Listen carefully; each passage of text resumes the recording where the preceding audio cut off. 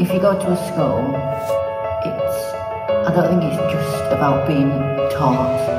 Like, you need to feel like you're valued at the school, and I feel like at Eskdale everyone's valued the same. I think people should fight to keep it going because it's a good school and all this has gone towards it, and people work hard for the school, so I don't see why people shouldn't fight for it. I would feel really upset because I do have a younger sister and I would have really liked her to come here and see how much I love Eskdale. And I think it's a shame because Eskdale's a really good school, and I think many other pupils need to enjoy it because I really do. I think it's very unfair because the council said we had a choice when we came here. Welcome to the Metropole Ballroom. We have rolled out the red carpet for tonight's screening. I am, as ever, amazed at how many of you have turned up tonight. Once again, showing the depth of feeling for Eskdale, a place seemingly somewhere only we know.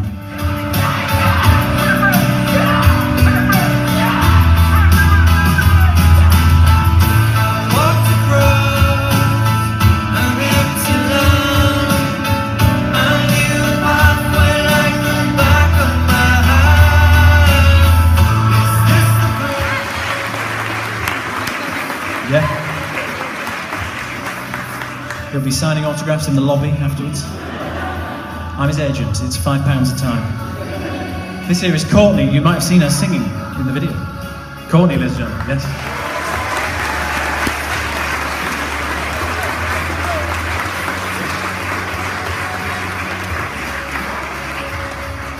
And this fella here, Alistair Griffin, aged 11 and a half. For the world was, well, when the world was a simpler place. You may have seen this picture on Facebook. To my mum, what the hell were you thinking, cutting my hair like that? Ball number 4, if I'm not much mistaken.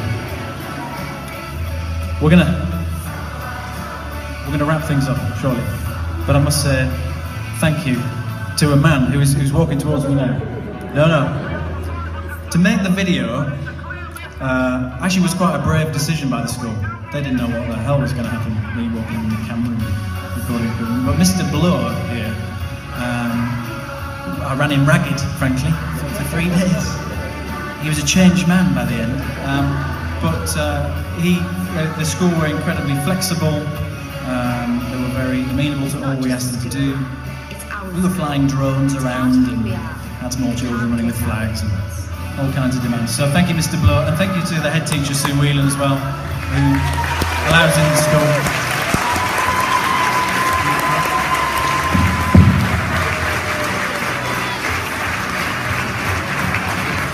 Thank you.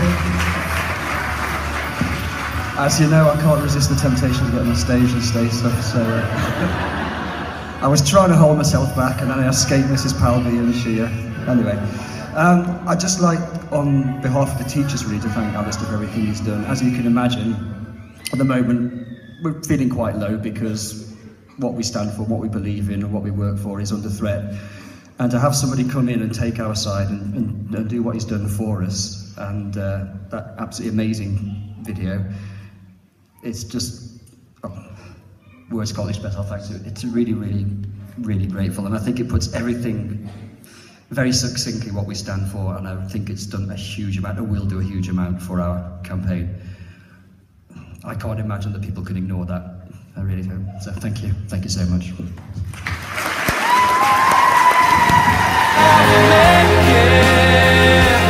All I know is that the sun keeps on shining when you're gone.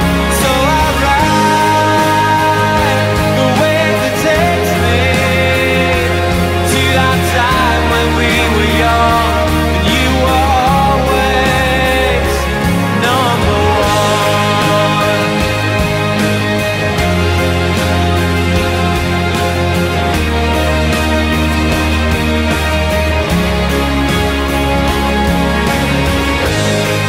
You take what you like.